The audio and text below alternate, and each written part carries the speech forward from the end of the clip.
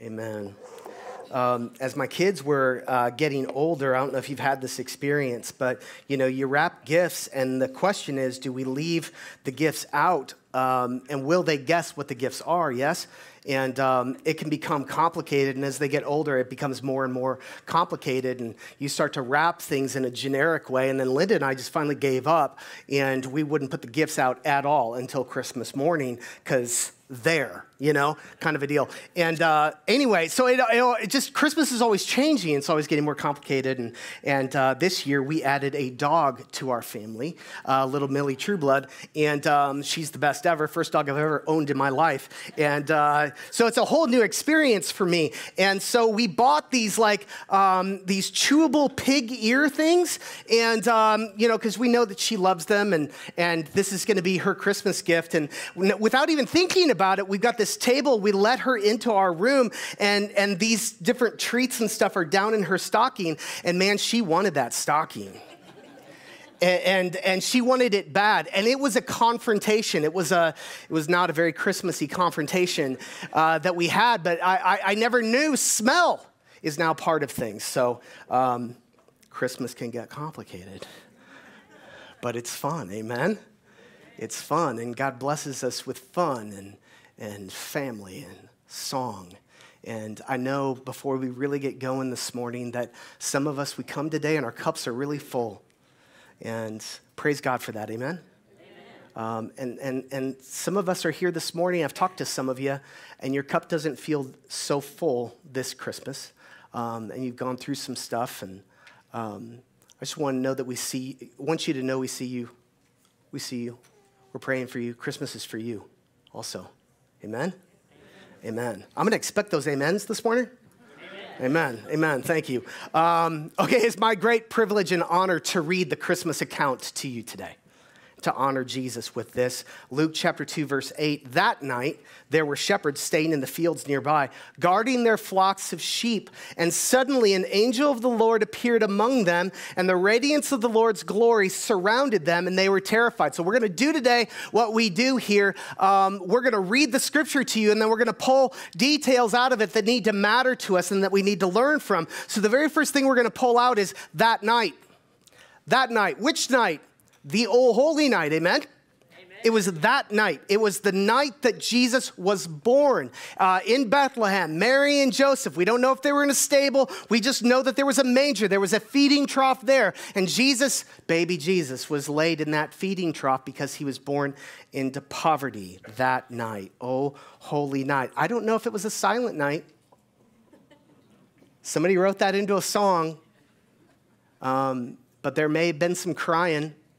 There may have been some animals making some sounds.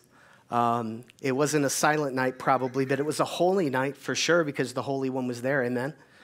It's a holy night for sure. All is calm. I don't know if everything was calm, but everything was definitely bright because the angels are about to come and the glory of the Lord is about to shine, and so everything is definitely bright. Anyway, Zechariah said this the very first week we were together. He prophesied this. Because of God's tender mercy, the morning light, that's a name for Jesus, from heaven is about to break upon us to give light to those who sit in darkness and in the shadow of death and to guide us to the path of peace. Jesus was not born to be cute. He was born to be king. Amen. And Jesus came to save us because we were on our own path. And he came to bring us a new path. Amen? Amen? It's very, very good news and very, very serious stuff. So when Jesus is born, he's born into poverty. Why is he put into this feeding trough? He's born into poverty. His parents didn't have much. And that matters. God chose that intentionally to come into our space, into our humanity. And God Almighty took on human skin. Like, it's crazy, and he's surrounded by smelly, noisy animals, for heaven's sake, but that's the way he chose to come, so that every single one of us, no matter how small, could identify and could see Jesus coming to identify with us, and he walked in our shoes, and he experienced our life the way that we experience it, all of it. Can I get an amen? All of it. And not only did he experience it, and he grew up that way, and this is just the first part of it, but he grew up that way, and he experienced our life, and he didn't run screaming. Because it might be part of you. It's like, well, if God just got close enough to me, would he run screaming like everybody else has?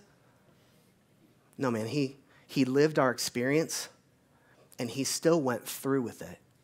He still considered us worth saving. He still took on a cross after walking in our shoes and getting to know us. I love that. So it was that night the King of all mankind came. That night, and nearby, it says, nearby, in the fields nearby, so it's right around Bethlehem there are shepherds, and they are watching their sheep. And it says that an angel appeared, and right there, verse 9 says, suddenly. I love that it's suddenly. As if you weren't going to freak them out enough. Suddenly.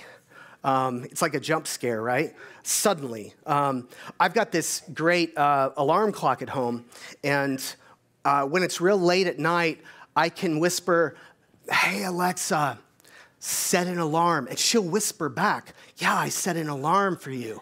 And it's so great.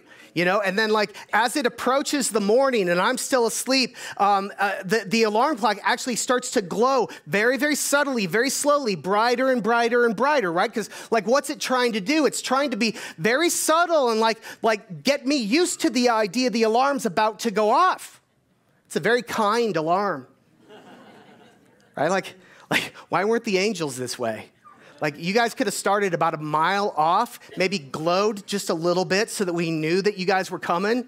You could have sang maybe just a little bit so that we knew something was about to go down. Suddenly, they're right there. Freak out. The good news is that they didn't have a heart attack. Amen? Verse 10, but the angel reassured them, don't be afraid. Thanks a lot. He said, I bring you good news that will bring great joy to all people. Say all people. All people. This is for all people. The Savior, yes, the Messiah, the Lord. He has been born today in Bethlehem, the city of David. And you will recognize him by this sign. You will find a baby wrapped snugly in strips of cloth, lying in a manger. So this news is for all people. And he gives us titles for Jesus. And the titles matter. Titles that don't really go with an infant. They're meant to shock us and surprise us. The titles, he's going to be a savior. That's significant. He's going to be a savior. He's going to be our savior. It's such a powerful word. Why is it a powerful word? Because savior indicates to us that the reason he's here is because it's a rescue mission. Right? Like that's what's in the word savior. Somebody needs saving. Who needs saving? Us. We all need saving. Why do we need saving? Well, this whole series we've been talking about, God has brought this path of peace to us. And it's this path that we walk with God, and he brings peace into our lives. The problem is, we like our own path. And we choose our own path. The gospel is that all of us have chosen our own path. And when God brought his path, we didn't want it. And when we chose our own path, we broke us, amen? And we broke us so bad, we couldn't unbreak us. Only Jesus could unbreak us. And so a Savior came on a rescue mission because we needed one. Verse 13, suddenly the angel was joined by a vast host of others, the armies of heaven, praising God and saying, glory to God in the highest heaven and peace on earth to those with whom God is pleased. So it's a vast host suddenly emerges. This freaks them out all over again. And it's a vast host, right? It's like not like 2 or 3 angels that are in your manger scene at home. It's a vast host. The Greek is a multitude of angels. This is a large army of angels, and they burst out praising God. Did they sing or did they just praise God with words? We don't know. But man, they went for it. And I just love the way that that's described, because here's what it implies to me. It implies on behalf of the angels emotion and passion. This is a big deal for them. They burst onto the scene and they start praising God. Why? Because this is a big deal for them. We don't think about what's going on with the angels very often. 1 Peter 1, Peter says, the angels long to look. Did you know that? They long to look into the unfolding history of God's redemption story with mankind. They're curious. They're captivated by it. As they've watched this whole thing unfold, they are invested. The angels themselves are. And so here they are on this monumental moment of history, and of course they start praising God. They've come to announce his path of peace. Luke 2:15, when the angels had returned to heaven, the shepherds said to each other, let's go to Bethlehem and let's see this thing that has happened, which the Lord has told us about. And they hurried to the village and they found Mary and Joseph, and there was the baby lying in the manger. Lots of stuff going on here. First thing I want you to notice is they've got two directions to follow in order to find the actual baby, Jesus. First, they know he's going to be in Bethlehem. It's still a town. How do we know which one? It's the only baby born tonight that's laying in a manger, laying in a feeding trough for cattle. Not lots of other babies that night, all in feeding troughs. Amen? Amen. So it's just him, so they know how to, and then they say, let's go. And it says that they hurried there. Again, there's emotion in them, and you need to see the passion that's in them. Like, we're not going to think about it. We're not going to make a plan. We're just going to go right now because the angel just told us, let's go. There's exuberance, my great aunt Jo would say. They were exuberant about it. They were excited. Again, it's emotional. The reason you need to see how excited they were is because we're going to look at another group of people in just a few minutes, a little preview for you, and they don't react the same way. They're going to react very differently. Verse 17. After seeing him, so the shepherds made it to the stable, and the shepherds after seeing him, they told everyone what had happened and what the angel had said to them about this child. So they're evangelizing, they're spreading the news that they have heard. And all who heard the shepherd's story were astonished, but Mary kept all these things in her heart, and she thought about them often. The year one of my kids was born, and I won't say, but we got kind of surprised when the labor happened. And it happened December 31st. And we were literally, Linda and I were in the hospital room, and we were watching the clock tick down to midnight, and she was in labor. And the baby was born at 12:43, 43 minutes after midnight. And it was a big deal. And it was a big deal already, but I remember the nurses coming in a little while later and saying, hey, there's some news crews that would like to come and film and talk to you. And we were on the news the next night. And of course, I'm like, yeah, this is great. Did Linda want to torture and kill me? We don't know. We don't know. She didn't go through with it, which is great. And yet. But hey, Mom, we know you just went through this massively exhausting thing. Smile. Put yourself together. Here we go. So I got to imagine that moment when Joseph sneaks up to Mary and shakes her awake and says, I know you're just trying to get some sleep here with little Jesus in your arms, but there's some people outside. Did she want to choke and kill him? Maybe. Maybe she glared at him just a little bit. Did she have time enough to get rest? We don't know. Were her clothes pressed? No. No. Was there a mirror? Was there opportunity to put herself together? No. No. Right? She had to know the moment that she was in. And Pastor Tanner made this great point last week. He's like, if you really allow your imagination to embrace what it is that Mary went through in the first 2 chapters of Luke, he's like, she should have had a 2-chapter-long panic attack. And I think he's totally right. It's a very good. Anyway, the shepherds were the first group of people to come and witness the birth. And I say witnesses because I think that's big. We're going to look at this group of witnesses. We're going to look at another group of witnesses in just a second. But think about the concept of witnesses for a second. You know, whenever anybody gets married, there have to be witnesses. And then there's a form that we fill out that's a legal form at the end, and some of the witnesses have to sign the legal form to say, yeah, I was here, I saw the thing go down, and I'm part of the proof that this thing happened legally, right? Like that's all part of it. Like we understand that concept. And so that's part of what the shepherds are doing. Do you see how God is trying to orchestrate this thing? He says, this is massive, and I've got to make sure there's witnesses. And these witnesses are going to come and see the thing, and they're going to go and spread the news that they saw it with their own eyes. So you got that first group of witnesses, and everybody who talked to them were absolutely amazed. And then you have the second group of witnesses, the Magi. The Magi.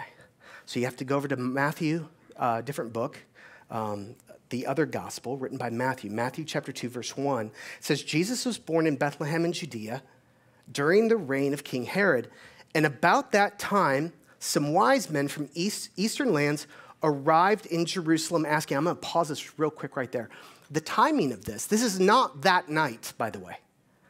This is not that night. We don't actually know. We know it's around that time because that's what it says. It's around that time that Jesus was born. But if you know the story of the Magi, which we call the wise men sometimes, or we three kings, even though they weren't kings,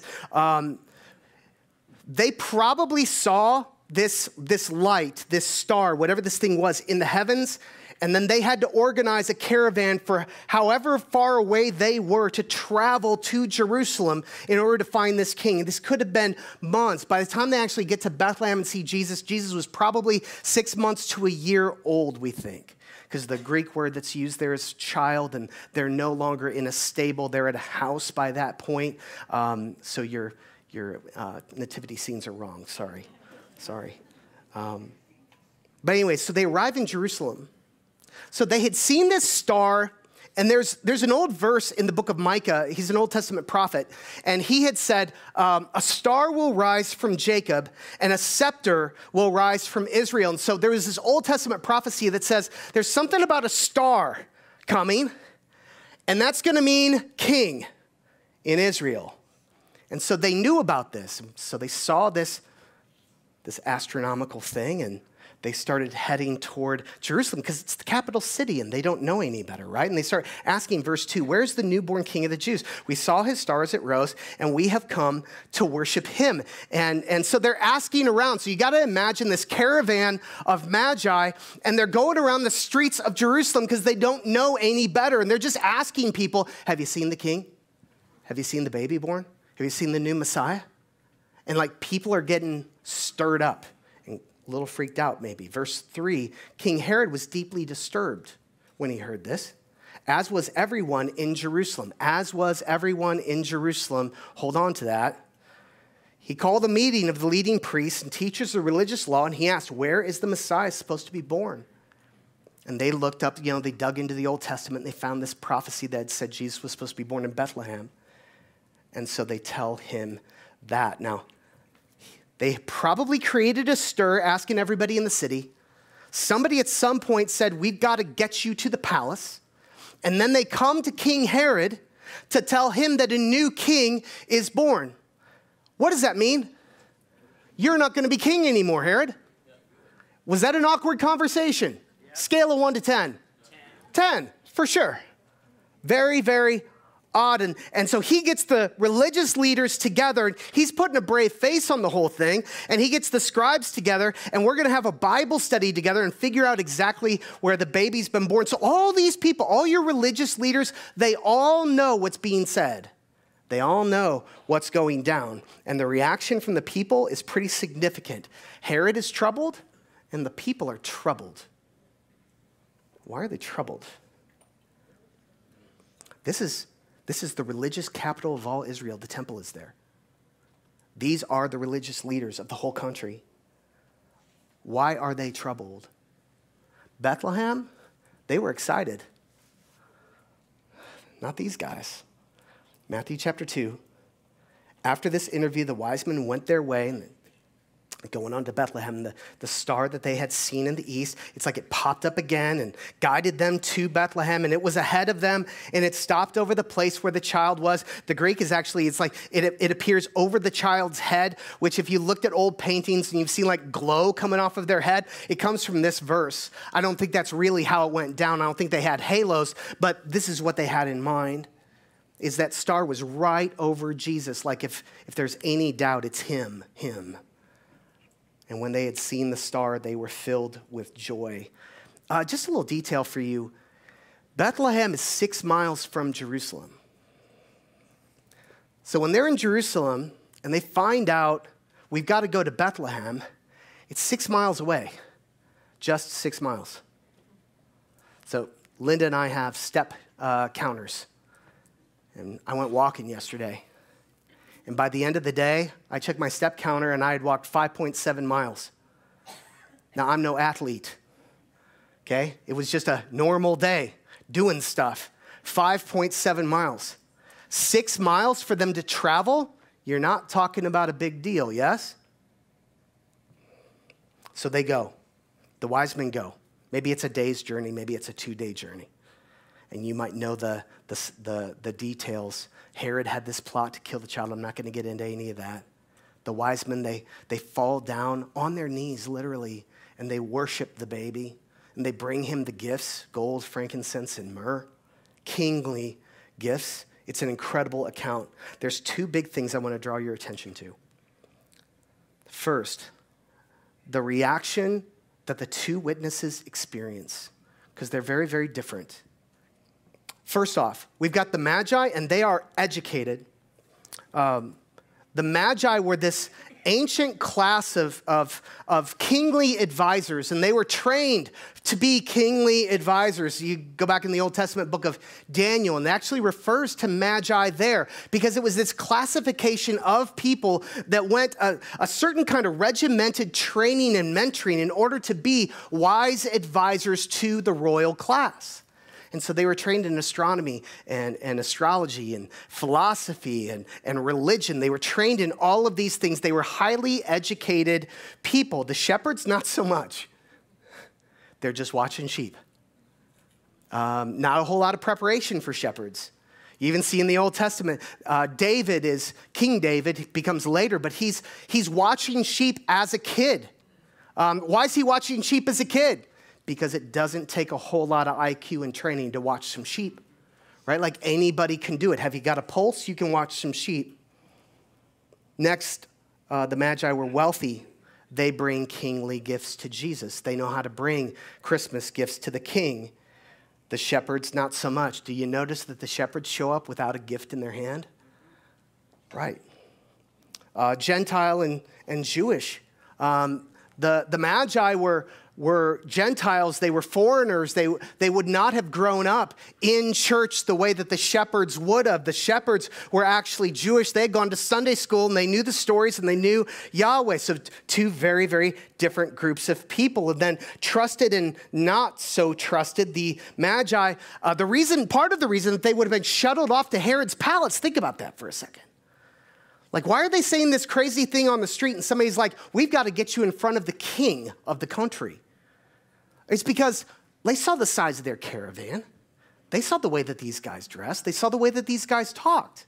Like, these are trusted, educated individuals. The shepherds, not so much. Again, you might have grown up with Old Testament talk about the shepherds, and David was a shepherd, and Abraham was a shepherd, and Jesus had even said, I'm the great shepherd. But Josephus, the Jewish historian, tells us that at this time, shepherds could not even give testimony in court. They were not allowed to because they were so disrespected. They were seen as thieves. They were seen as liars. They were not able to keep the Sabbath and the different laws in the same way that other professions were able to.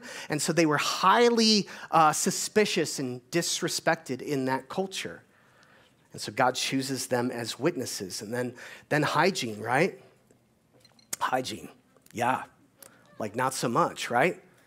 Like 2 of the gifts of the Magi are perfume, for heaven's sake. I'm saying they smelled good, amen? Right? But the The shepherds, again, not so much. The magi are sent to tell the city, and the shepherds are sent to tell the small town.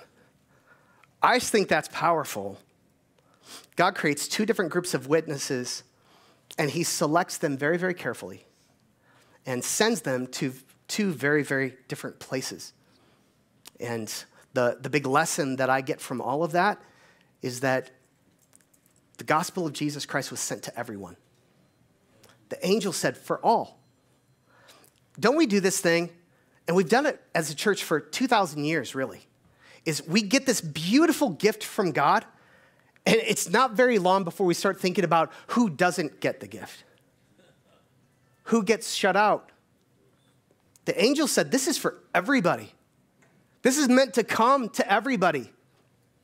Jesus isn't just for one group of people. No matter how you categorize and no matter who you tend to categorize out, you look at that list and you're like, oh my gosh, everybody's included there. God's making a point. Isn't God always making a point? It's for all of us. The next point that I pull out of that passage, the two towns react very, very different ways. It's almost a tale of two towns, isn't it? Bethlehem, they respond astonished. The Greek there is thaumazo. It's to marvel at or to wonder or to admire this news that you just found out. Like they're absolutely excited and they're thrilled in Bethlehem. Not so much in Jerusalem. I mean, they're so excited and they just react with excitement. There's something childlike about that, isn't there? I was at the mall the other day and there was this little girl and she was riding on one of those like plastic horse things. You know, it's like, what a brilliant idea. Who thought of that? I'm going to take a hard piece of plastic. I'm going to paint it to look like a horse. People are going to put quarters in all day and just have the time of their lives. And the thing is, you used to have the time of your life on things like that, and so did I. And she still was, and it was amazing to see that. But then we get old and decayed and complicated, don't we? We need a whole lot more in order to bring a smile to our face. What was it about Bethlehem? And they were excited, like little kids, giddy with everything that was going on, praising God. And then Jerusalem, not so much. They're troubled or disturbed. It's terrasso. It's anxious or disquieted or troubled. Later, when Jesus is older, he's going to walk on water, if you remember that scene. And one of those times, the disciples look out and they think he's a ghost, and it freaks them out. And when they're terrified, it says that they were terrasso. They were that kind of freaked out. That's the same Greek word. And then when Jesus is in Gethsemane and he's sweating drops of blood because he's about to go to the cross, and he says, my soul is disturbed within me, terrasso. It's a negative word. Like I'm having a difficult time with this whole idea and everything that's in front of me. And so the people in Jerusalem find out that the Messiah is born and that the baby is born and that the king is finally here. And they're terrasso? Why? Think about it. I'm going to make you think about it. You're like, it's Christmas Eve, man. I got things to do. No. No, I got you. Think about it. Why? They're not excited. Not only are they not excited, not only are they disturbed by this news, but they don't go to Bethlehem. Why don't they go? It's 6 miles away. Linda and I were talking about this, and it's like, well, there's all these possible reasons. Like maybe they thought Herod would be mad, or maybe they didn't have the money, or maybe the journey, they felt like they needed time to prepare for the journey. And all of these things could have come up. And like, well, if there's a new king here, maybe things are going to get violent. Maybe I should hold on. There might be 1,000 different reasons why somebody would not go. But do you know historically, like we've got documentation that says, rabbis at that time, when they were training up little Jewish students, you know, who were like coming up in the faith, they would say, if you've prayed today, but you didn't pray for the coming of the Messiah in your lifetime, there was no worth to your prayer at all. That's how desperate they were for the coming of the king. It's how much they longed for him to come. And you're telling me that the wise men are walking around saying, where's the king? Because we've seen his star. It's ready. He's been born. Like, we're going to Bethlehem because that's where he is. And all of Jerusalem. And I'm just, even if you just think it's the religious leaders, just the pastors and priests, they go and they go alone. How's that possible? Like, that absolutely rattles me that nobody went 6 miles. That's nothing. I'm too busy and don't have money, and what will people think? Absolutely shocking moment. It's a gut punch. John 1:11 says that when the Messiah came, he came to his own, and his own did not receive him. It's something about humanity, isn't it? So why? I'll just try, because he's a new king. Because he's not a cute and safe little baby, no matter what Ricky Bobby says, right? He didn't come to be cute, he came to be king. And when Jesus came to be king, he came to make demands. When God brought a path of peace, he brought a path that wasn't your path. And he brought a path that wasn't their path. And if a new king was here, things were going to change. And there was going to be risks. And I better think about that. And by the way, how attached am I to the path that I'm currently on? How attached am I to my current job, to my current money, to my current king? Well, let's also be real. For most of us, the real king that we're comparing to is ourselves, because we're in control. And so they don't go, and it just kind of hit me. I'm like, I think what they did is what most of us do.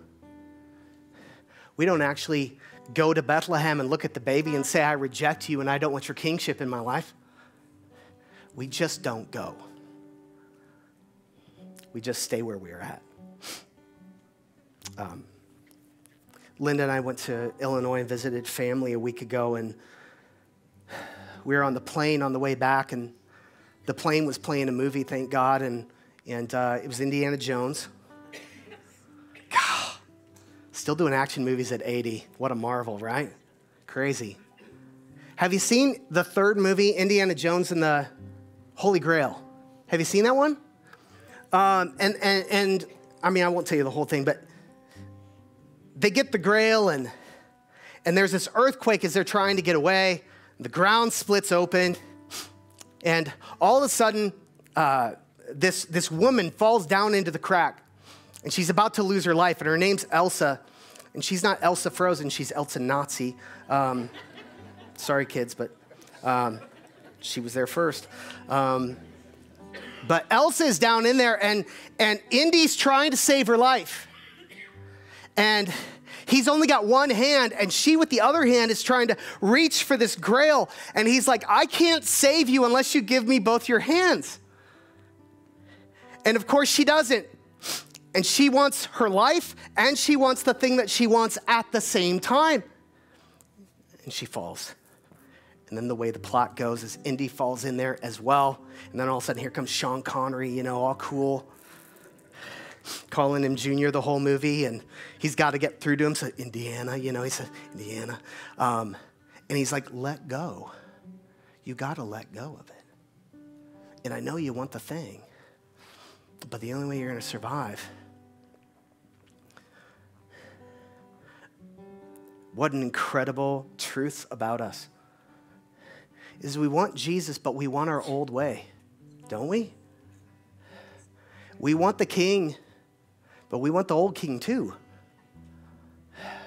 Like, we want his rule. We want to sprinkle a bit of Jesus in. The problem is the word and. We always want him and. So it's Christmas Eve, and I have absolutely no right to confront you with anything this morning. But I'm going to give you just a tiny thing. And that is, you can't have Jesus and anything. It doesn't work that way. You got to let go, Elsa. You have to. It's the only way that it works. When he comes, he doesn't come as the safe baby. He comes as the king. So surrender. Would you guys stand? Surrender. Later on, Jesus would say, you can't serve two masters because it won't work.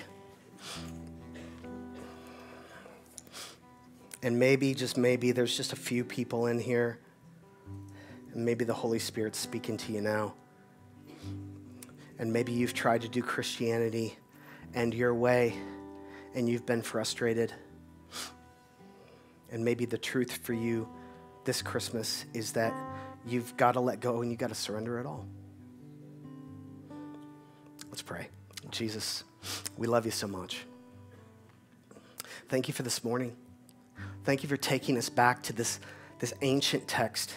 This text, Lord, that we read every single year, Lord, and you just keep surprising us, Lord, and showing us new things.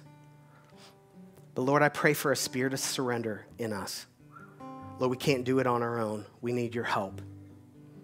Jesus, thank you for coming with that path of peace, God. We love you in Christ's name. Amen.